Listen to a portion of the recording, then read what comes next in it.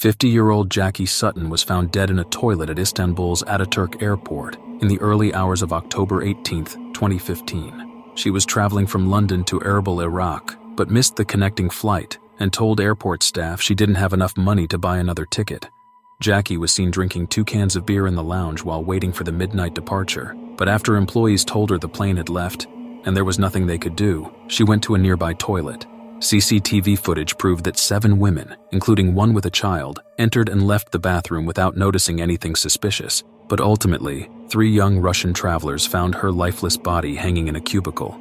The coroner's final verdict was that Jacky Sutton killed herself in an impulsive act after missing the connecting flight. None of the family members or colleagues believed that the veteran war reporter would have intended to end her life, mostly because shortly before the trip, she expressed her fear of becoming a target for the rising Islamic State, and the real reason behind her death is unknown to this day.